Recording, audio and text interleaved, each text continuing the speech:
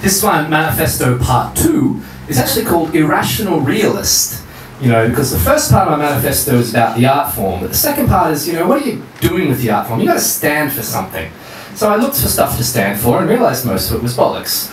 The only thing that gives you any foundation is simply other people. That's where you've got to put your faith and your love, because everything else, as the poem we'll elaborate upon, is bollocks. So this poem is called Irrational Realist, Manifesto Part 2. I am the first of the irrational realists. I am the last of the irrational realists. I am merely the latest to realise the absurdity of my own philosophy, but I have found other ways to approach this shared reality. I get it wrong badly, I get it wrong gladly. Because the right answer is just too obvious. You know, everyone else seems to have figured it out, and to be honest, I can't see that it's done any of them any good. So I will be an irrational realist, the first, the last, the 753rd of a new yet ancient order, proud to be numerically illiterate, for I have found that numbers and lists are like snowflakes, each profoundly unique and each profoundly identical, covering the earth in a colourless, featureless blanket. The great blizzards and swarms of numbers fall into earth like binary precipitation, turning it all into a cold and biting winter. And we will try to console ourselves by building snowmen, as if we could turn all these seas of meaningless digits and data into things that could be people with feelings and faces and top hats and scarves. But we will learn, as every child must, that snowmen cannot laugh or hug or cry, and they have no trace of true humanity, no matter how many cute button noses and eyes we give them. The numbers can never reach out to hug us in our sadnesses, and there is no cold calculation that could ever compare with the violent, thrashing embrace of lovers whose feelings have nothing to do with mathematics and whose only response to ice is fire. And that's not all I refuse to pay homage to. I've had the science beaten out of me by a schooling that mixed words and fists without distinction, by a lifetime spent listening to words with too many syllables to possibly be real, and half-baked press release epiphanies about cloning and regeneration and self-aware robots and all the things we promised ourselves were impossible but now seem to be only a matter of time, till I remember that there were so many things I've always never known that UFOs might as well be weather balloons to me, because I wouldn't be able to recognise either one if I did see them.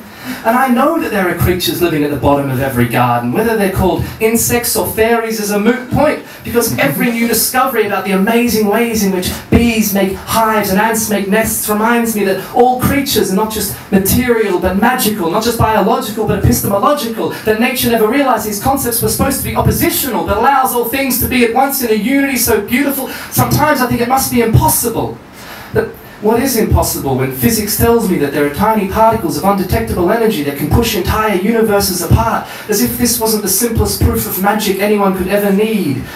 I am told that all entities with mass are attracted towards each other by a force that people with academic degrees call gravity, but which I think we might as well call love.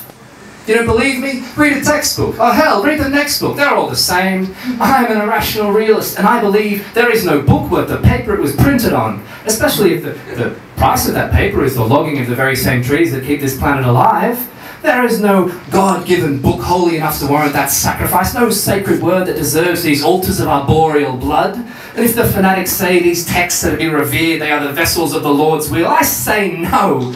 God is a spirit that floats between words. He cannot be contained by a page, no matter how sacred. He is a holy trinity. He is laughter and love and song. And if you tell me that I've gone and hurt your feelings, I reply, no one has a right not to be offended, me included. I am proud of my thin skin. I count every scar a blessing, for in my mind, strength is only a means to cause injury, and if you don't punch yourself, you only punch the ones you love. So if I am going to try and love the world, I will do it with the softest possible caress, and never flinch at its thoughtless lashing out. You should try it out. Join me at this point of no return, where we promise to never turn the other cheek, for if you strike me here, I will look you square in the eye, spit out the blood and loose teeth and smile. Because every blow that rains down on us will only remind us, when we are bruised, we are beautiful. When we are bleeding, we are beautiful. And when they tell us that their faith will make them strong, then we will be the meek that inherit the earth. For our eyes will be unfettered, our hands unshackled, and our backs unbowed. We will stand tall and strong and beautiful, with eyes that shine with clarity and hearts that burst with a love that has no need for the validation of holy words. I offer you a godless crusade, and I offer you the promise that man does not need a deity in order to stand tall. Man does not need a prophet in order to seek the truth. Man does not need scripture in order to know where to lay his feet. And if you tell me that I'm self-contradictory, too scatological for any form of internal consistency, I say yes! And isn't it glorious that no one now dares to understand me? For I'm an irrational realist, and I refuse to be bowed down by comprehension. I'm throwing away philosophies like cigarette butts, because those puppies are all burned out. I'm shedding ideologies like snakeskin, because those bastards used to make me hiss and slither, and now, by God, I'm going to fly. I'm going to believe in the people, so that even if I don't miraculously grow wings, I can rest on a billion shoulders, a pinnacle of humanity that reaches to the sky. The winds are not beyond our grasp. We've already claimed them with our turbines and our kites, and once the genetic scientists finish rebuilding us, we can hold them with our very fingers. Icarus's only mistake was that he turned his back on his fellow man, his father, for fuck's sake. You can't throw disrespect like that around so casually and not expect there to be a price to pay. I believe that the Tower of Babel was not an allegory, but a challenge. God, he called us out. He said, come on, bitches, how high do you think you can get? He's not the one who screwed us over. We did that to ourselves when we stopped listening to each other, started building in different directions. You know, I'm glad that bloody thing fell over, and I'm glad they were smart enough to make such a bloody good novel out of it. But now, I mean, it's been 3,000 years since we burst out of Mesopotamia, 50 years since we reached all the way to the moon. Why the hell do we keep telling ourselves the heavens are beyond our grasp?